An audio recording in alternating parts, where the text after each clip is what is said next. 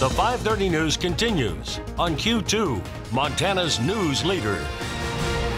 Tonight we meet an Australian illustrator who became the artist that made memories in all of our living rooms on Saturday mornings. Q2 Zoe Zandora introduces us to animator Ron Campbell, who's showing us his work at a local gallery here in Billings.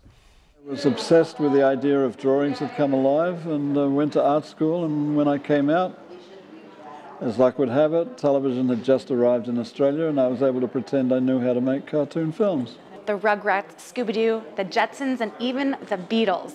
From the TV screen to the canvas, Ron Campbell helps bring our childhood memories to life. I do very bright, happy paintings because they're based on bright and happy cartoons.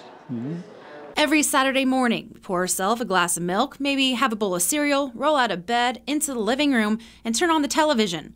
There's a good chance one of the many cartoons Ron Campbell has worked on was one of your favorites growing up. Rugrats, well, I gave up almost 10 years of my life to the Rugrats. I love that show, yeah. It's wonderful. Reptar. Yeah, Reptar, yeah.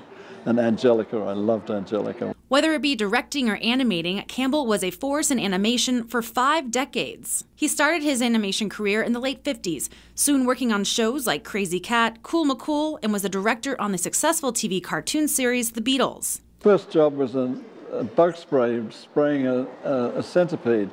And I sat there doing 100 drawings of a centipede, and each drawing had 100 little legs on it. And I sat there as a young man thinking, they don't know it, but I would pay them to let me do this, you know. Working in cartoons and now creating original watercolor paintings, Campbell says it allows him to see how nostalgic his paintings really are to those who grew up watching the cartoons. First time I'm meeting the audience was always just numbers on a page.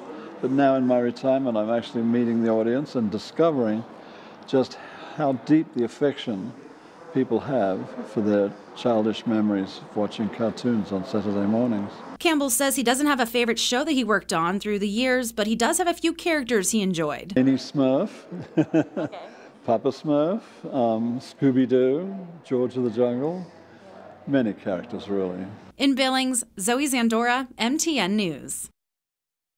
Scooby-Doo, my kids love him too. And the Smurfs, that was fun. Well, Ron will be at the Toucan Gallery on Montana Avenue all weekend if you would like to meet him.